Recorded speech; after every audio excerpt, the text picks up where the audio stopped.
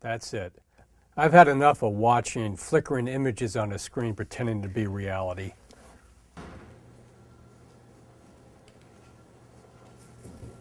That was great. That was the worst movie ever made. Who's right? They'll never know, because they're both stuck in their own opinions. And worse, they've confused their opinions with reality. You wouldn't for a second believe that the movie they just watched was for real. So why would you ever mistake your own opinions for reality? Opinions are always changing. The philosopher Plato said, "The philosopher is in love with the truth. That is, not with the changing world of sensation, which is the object of opinion, but with the unchanging reality, which is the object of knowledge." Now, translated, what that means is get your head out of the darkness where you're constantly fooled by the flickering images of opinion and step into the light.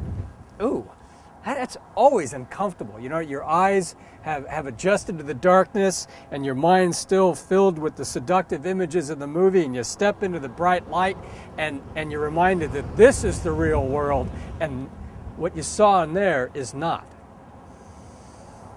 Nothing like daylight, huh? It's just, it illuminates, it's necessary for life, and that's exactly according to Plato, that there is beyond this world, this appearance here, an unchanging reality that, like the sun, illuminates and is the source of a permanent, one whole reality.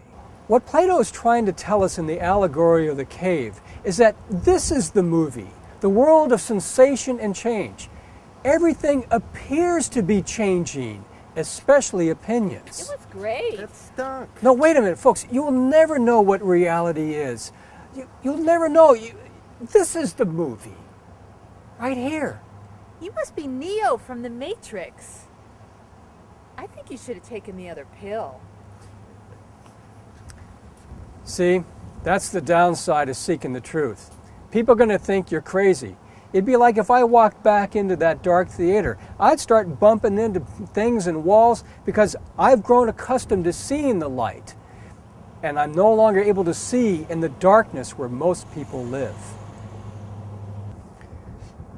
Plato warned anyone seeking the truth that they would be seen as foolish if they re-entered the cave to tell people that there was something beyond the flickering images being cast upon the wall. They remain captive to their own opinions and caught in the web of illusion. That can never be the case for the person seeking true knowledge.